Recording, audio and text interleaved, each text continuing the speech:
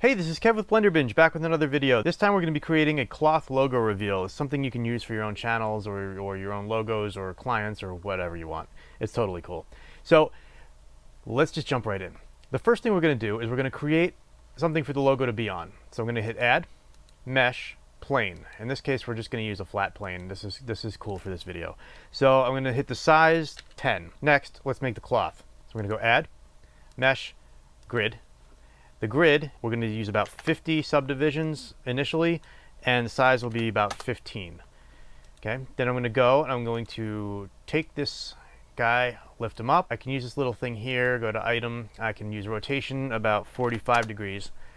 And I'm going to drop the cloth onto this object, so I just kind of want it to be a little uneven when I drop it. So now what I'll do is I'm going to set up the physics. So to do that, I'm going to go to the little physics tab here.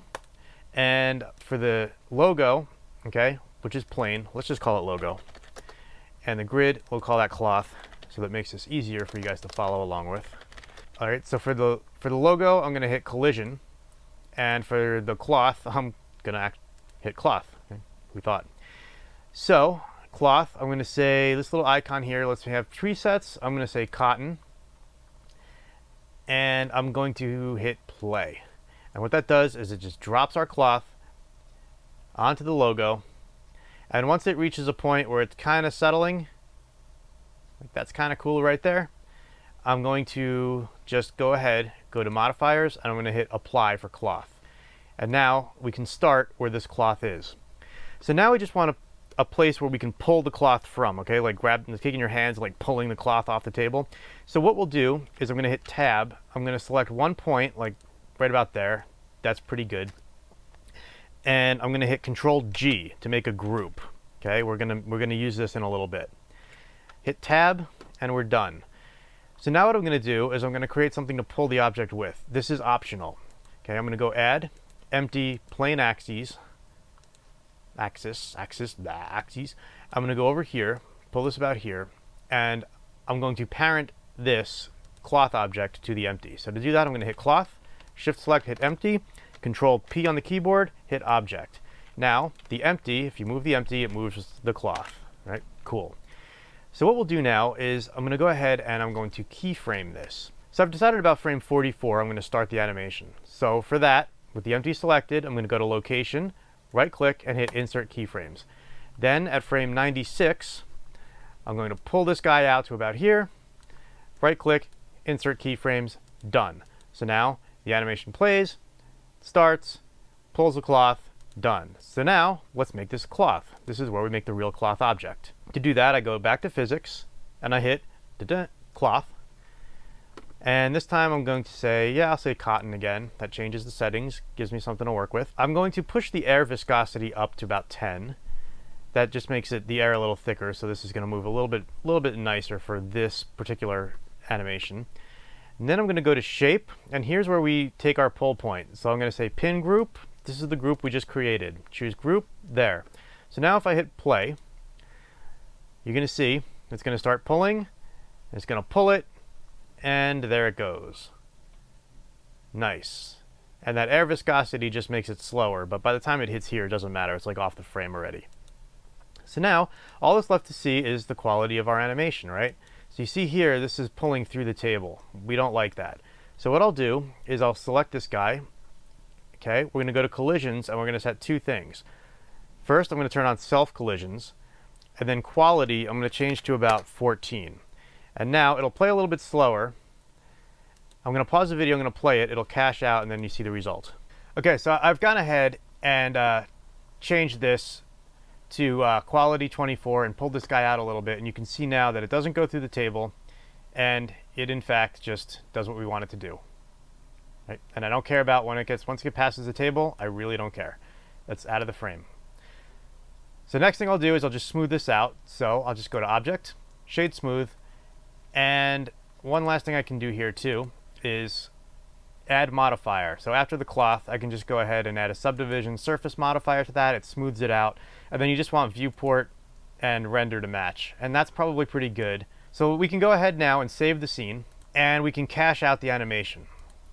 So that'll cache out the simulation and it'll save it, and we'll be able to play it back and forth as we want. So to do that, we simply go back over to the physics tab and we go to cache, and we say, I like to say disk cache, and then start simulation. I don't have to bake the whole thing, okay? My entire animation, you don't need to do that. So just go where it starts. So it starts at 44 and it ends, for us, it's out of the camera by 96. So I'm just gonna say 96. That's all we really need. You don't have to kill the computer for stuff you don't need.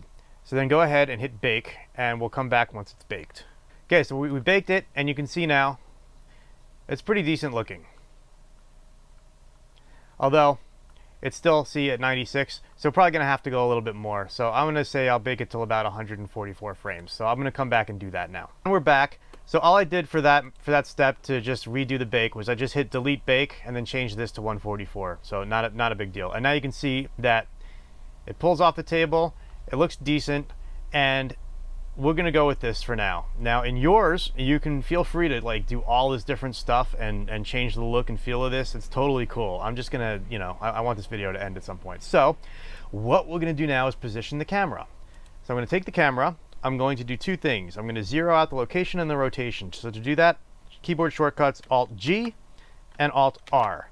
And now if I pull it up, it's staring directly down on my scene. So if I hit 0, there it is looking at my scene.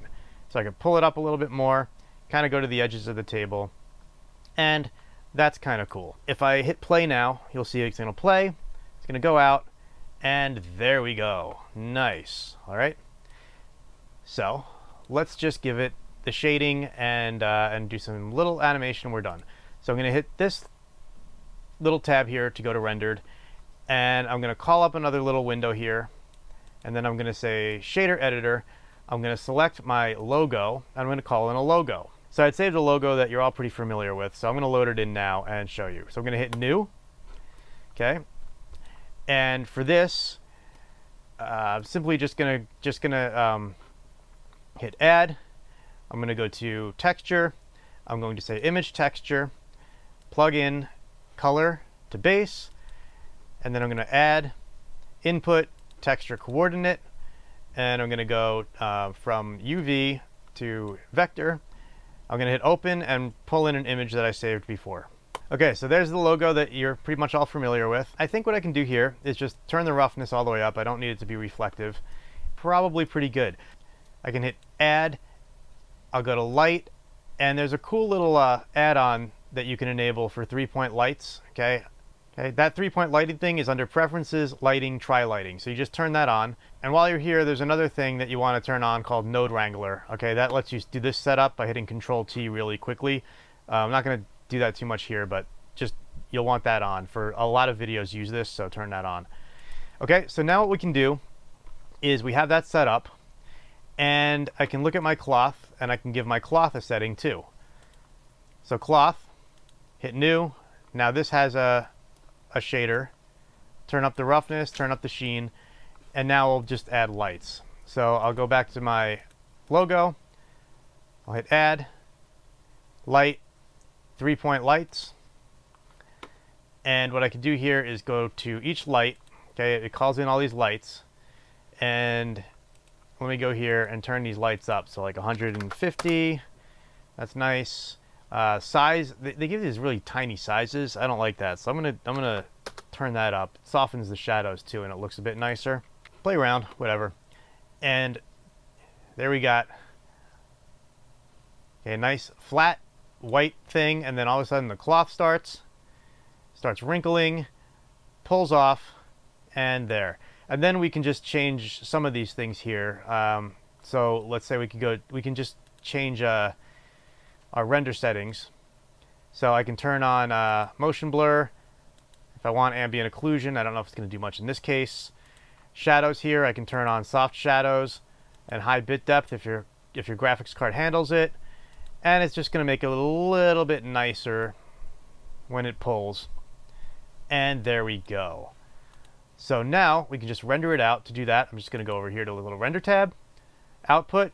So in my case, I made a folder for cloth logo reveal, so I just name it cloth reveal.mp4, hit accept, and then over here under file format, FFmpeg, over here encoding, just go to H.264 for this, and that should be good. then go to render, render animation, and go get coffee and we'll wait. And I'm pausing the video until we're back. And here we go.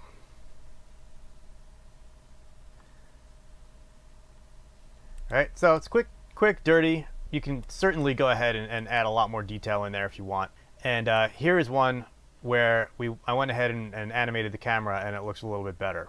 So go on, do your own, make your own. If you want to do this effect, that's pretty much how you do it. And we'll see you in the next video. Thanks. Bye.